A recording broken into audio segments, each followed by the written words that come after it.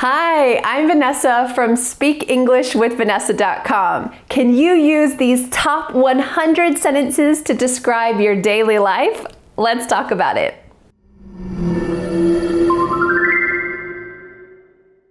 A 100 sentences? Wow, Vanessa, you've really outdone yourself this time. Well, it's true. Today, I'm going to be taking you through my daily routine. Hopefully, it's the same as yours as well, along with these categories, and you will be learning the top 100 sentences and phrases to talk about your daily life. And to help you never forget what you are about to learn, you can download the free PDF worksheet that I've created just for you.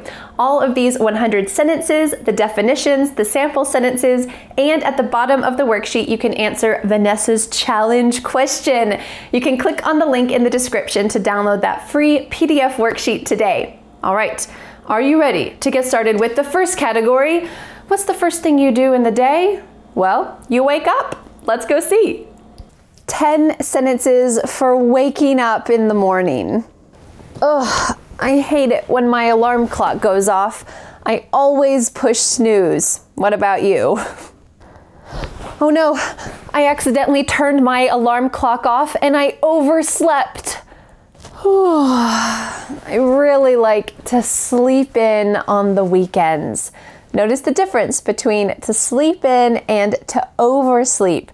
To sleep in can be an enjoyable thing, but to oversleep is always bad. You're probably going to be late to work. Whew, I jumped out of bed because I overslept. It's time to wake up, rise and shine. But maybe you woke up on the wrong side of the bed, and when you hear someone say, rise and shine, nothing could be worse. When I finally get out of bed in the morning, I try to make the bed. Make the bed. It makes me feel nice and fresh in the morning when I wash my face and brush my teeth. Then I pick out what I'm going to wear for the day and get dressed. 10 common sentences for breakfast. I usually try to find time to whip up some breakfast before I get started on my day. My husband turns on the coffee pot to brew some coffee. For me, I boil some water in the tea kettle for my morning tea. When I have fresh lemons, sometimes I like to make some fresh lemon juice in the morning. If I have some bread, like I don't today, I'm sorry, I throw some toast in the toaster. When I have a little more time, I scramble some eggs for breakfast. Straight from my chickens. Then I realize that I'm gonna be late for work, so I scarf down my breakfast. Did you notice this fast verb? To scarf down your breakfast means that you eat really quickly. There were some other fast expressions in this section. To throw some bread in the toaster, to whip up your breakfast. It implies that a lot of us don't leave enough time in the morning, so we have to do things quickly. I clear the table and put the dirty dishes in the sink. A lot of times I fill up my to-go mug and take it to the office. This can also be called a tumbler, especially because it's insulated and can keep my tea hot all day. The final expression for breakfast is what happens if you wake up so late and you have no time to drink anything, to eat anything. What do you say? Well, you could say this. I overslept, so I think I will get something on the way. You could say on the way to the office, but you don't need to. You can say, I'm gonna get something on the way, or I'm gonna pick up something on the way, and it means you're gonna stop by a little restaurant or a cafe or a coffee shop and get something to eat and drink on your way to work. 10 expressions for going to work or school. It's time for me to head to work. This verb, to head somewhere, is great when you're going in a direction. I'm headed to the store. I'm gonna head to work. What are you doing? Well, I'm heading to school right now. Before I drive, I always buckle my seatbelt. Buckle my seatbelt. Then I back out of the driveway. I back out of the driveway. Once I'm on the highway, I speed up to drive faster. When I'm stuck in traffic, I need to slow down or sometimes completely stop. When I need to turn, it's important to use your blinker. I try to avoid traffic on my commute, so usually I leave a couple minutes early. I have to merge onto the highway. I don't really like doing that, but it's necessary. While I'm driving, I try to watch out for school buses and pedestrians. I don't want to hit anyone. The best thing about my commute is that I get to kill 2 birds with 1 stone. I drive to work and I listen to Vanessa's videos on the way. 10 sentences for working with other people in the office. Excuse me, when you have a moment, can I ask you a question? This is an extremely polite and wonderful question to ask in the office. I'm sorry, I'm having trouble understanding the assignment. Can you explain it a little bit more? I'm filling in for our manager today because he's sick. Do you know who is going to be the lead on this project? As you can imagine, this word, the lead, is short for the leader. But in the office, you will often hear just the lead. I'm the lead on that project. Great. When you work with customers, it's great to say, "Hi, how can I help you?" "Hi, how can I help you?" Or you can say, "Thanks for your patience. I'll be right with you." This is a great phrase to use on the phone as well. If you're talking with a client or with a customer or with anyone really, and you can't talk with them right away, you might say, "Hi, thanks for your patience. I'll be right with you." Perfect. The last 4 sentences use extremely common and useful idioms for the workplace. I think I'm gonna have to bite the bullet and tell my boss about the mistake that I made on that report. Well, that plan didn't go like I expected. I guess it's back to the drawing board. You don't need to be an architect or an artist to use this expression. It's just an idiom. So if you need to completely scrap your plans and start over, you can say, I guess it's back to the drawing board. When you work on a group project, it is incredibly important to pool your own weight. Can you imagine what this means? It means that you don't just sit there and wait for other people to do the work. Instead, you are contributing an equal amount. You're pulling your own weight and being an equal member of the group. The final office expression I use all the time, you might say, all right, let's touch base next week after the project has already gotten started. To touch base is kind of a baseball expression, and it means let's check in, let's talk to each other and kind of see where we're at. Let's touch base next week. You don't need to message me every day, but I want to check in and see how things are going. Let's touch base. 10 expressions for taking a break. Whether you work full-time, you are a full-time mother or father, whether you are a full-time student or you're retired, everyone needs to take a break. When I was painting inside my house, I needed to step outside and get some fresh air. It's so nice out here. A lot of people at my office take a smoke break, but I don't smoke, so I take a sunshine break. Are you hungry? I think it's time for a snack break. Hey, I'm going on a coffee run. Do you want anything? This is a great expression to use at the office or at school when you are going to a coffee shop and you're going to be buying coffee or tea and you want to offer to get something for someone else. I'm going on a coffee run. I'm going on a tea run. Would you like anything? The grocery store, the bank, the post office. I need to run some errands this afternoon. I need to run some errands this afternoon. It doesn't mean that you're actually running, but maybe you're going a little bit quickly because it's not too fun. These last 5 expressions are for when you really need a break. What can you say?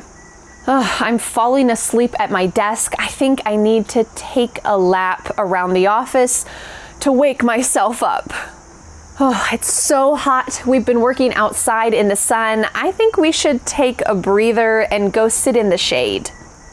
Now that my assignment is finished, I'm gonna take a minute before I work on anything else. Congratulations to me. This hike is harder than I thought. I need to catch my breath before we go up the next hill. To catch my breath. Oh, it's a great expression for when you need to take a break.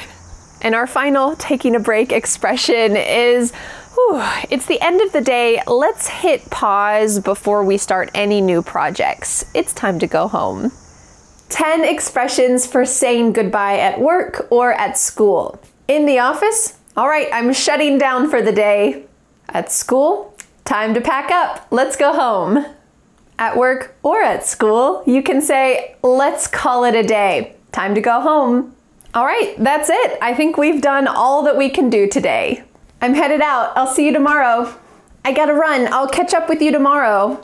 I'm out of here. I've got an appointment I've got to get to. That's a wrap. Nice work, everyone. We finished. Bye. See you tomorrow. Bye, everyone. Have a good evening. 10 expressions for going out to a restaurant with your family or friends. I don't feel like cooking tonight. Let's eat out. This is the most common phrasal verb for talking about going to a restaurant. Let's eat out. I love eating out, and it means going to a restaurant. Maybe you don't want to sit inside. You could say, oh, it's such a beautiful day outside. Can we get a table on the patio? Can we get a table on the patio? I usually order the grilled chicken, but do you have any specials today? I haven't eaten here before. What do you recommend? All right, I think I'd like the Caesar salad, please. I'm not very hungry. Do you want to split a pizza with me? Can I get a refill on my drink when you have a chance? Thanks. How's your food? It looks delicious. I think I'll order that next time. Can you bring me a to-go box? I think I'd like to save this for later. Thanks. In the US, it's really common to get a to-go box because, yes, just like the stereotype, our food portions are huge. And it's no problem to take home your leftovers in a to-go box. Sometimes we call this a doggy bag. It doesn't look like a dog. It's not really for your dog, but you could call it either a to-go box or a doggy bag. I know we just had a big dinner, but let's splurge and get dessert too. What do you think? 10 common expressions about playing with your kids. It seems like little and big boys always want to roughhouse and play hard. It seems like my kids always want to eat a snack. What about yours? Wow, look at that tall Lego tower you made. It's a beautiful day to go on a bike ride down the street. Sometimes doing a puzzle is a great way to calm down and relax. It's so satisfying to hit a baseball, even if you're just playing by yourself. Nothing is more fun than going down a slide into a huge pile of leaves. My kids love to do chalk in a shady part of the walkway. I do too. The first thing my son does in the morning is pick raspberries in our backyard. Sometimes my son gets so tired that he takes a nap in the middle of the floor. Aw, how cute. 10 sentences for relaxing at the end of the day. What a day. I'm so glad to finally be home.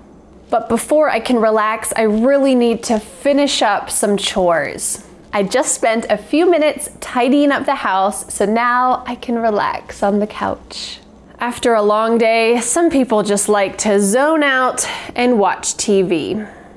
Or you can use the fun expression, at the end of a long day, I like to veg out and watch TV. This comes from the word vegetable because, let's be honest, when you watch TV, your brain is kind of like a vegetable. It's not doing very much, but it's kind of nice sometimes to just veg out and watch TV. Before I go to bed, I like to catch up on the book that I'm reading. So interesting. At the end of a long day, I like to just chill. Maybe that's watching some TV, maybe that's reading my book. I don't want to do much, I just want to chill. What can you say to someone else who's had a really long day? Well, if they've come over to your house as a guest, when you open the door and greet them, you could say, "Make yourself at home." This means that they will feel comfortable in your house. Make yourself at home, open the cupboard, get yourself a glass of water if you want, feel free to sit down. Don't worry about any kind of formal rules. Make yourself at home. Or you might say to your loved one, "Oh, I can see you've had a really long day. Why don't you put your feet up and I'll get you a glass of water." Put your feet up, maybe sit on the couch, put your feet up, and I'll get you a glass of water. Don't worry, I got it. If you've had a busy month, a busy year, you might say, "I'm so thankful for our vacation coming up.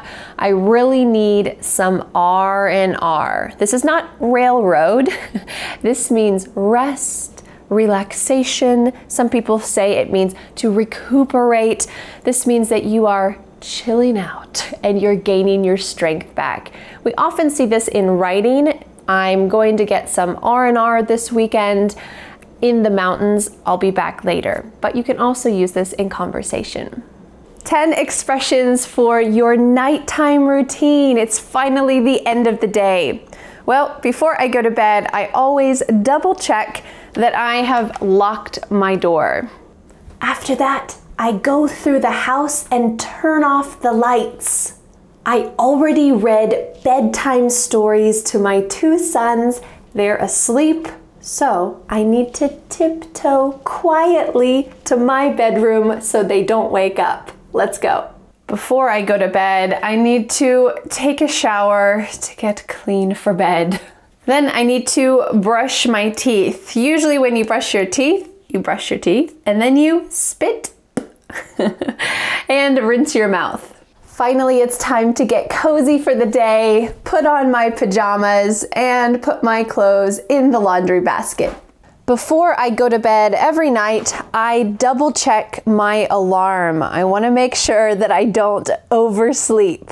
Finally, it's time to hit the hay. I can curl up under the covers and drift off to sleep. Good night. Congratulations on learning these 100 most common sentences about daily life. Now I have a question for you. Let me know in the comments, what time do you usually go to bed? For me, I try to go to bed between 10 and 11 o'clock, but honestly, it's usually closer to midnight. Let me know in the comments what it is for you, and don't forget to download the free PDF worksheet with all 100 of these common sentences and some definitions to help you out so that you can use them in your daily life and you never forget them. You can click on the link in the description to download that free PDF worksheet today. Well, thanks so much. I'll see you again next Friday for a new lesson here on my YouTube channel. Bye! The next step is to download the free PDF worksheet for this lesson. With this free PDF, you will master today's lesson and never forget what you have learned. You can be a confident English speaker. Don't forget to subscribe to my YouTube channel for a free English lesson every Friday. Bye!